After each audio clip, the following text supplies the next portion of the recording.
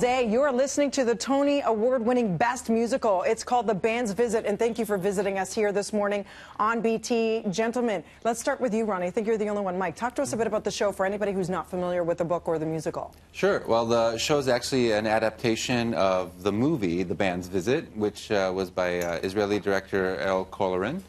And it's basically about a band that is invited from Egypt, from Alexandria, to come and perform at an Arab cultural center in Petah Tikva, Israel. It's kind of like a cultural hub in Israel.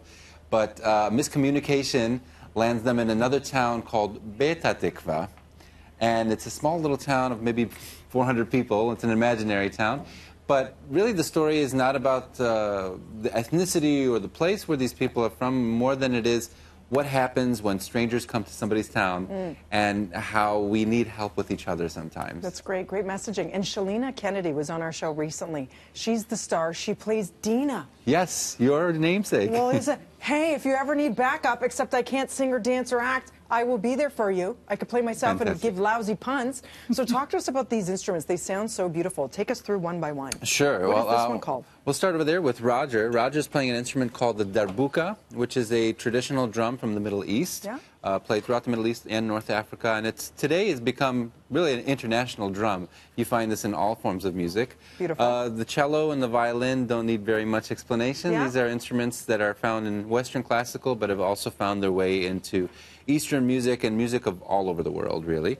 Same with the clarinet as well. The instrument I play is a traditional Middle Eastern instrument. It's called al-oud, and the word lute comes from al-oud.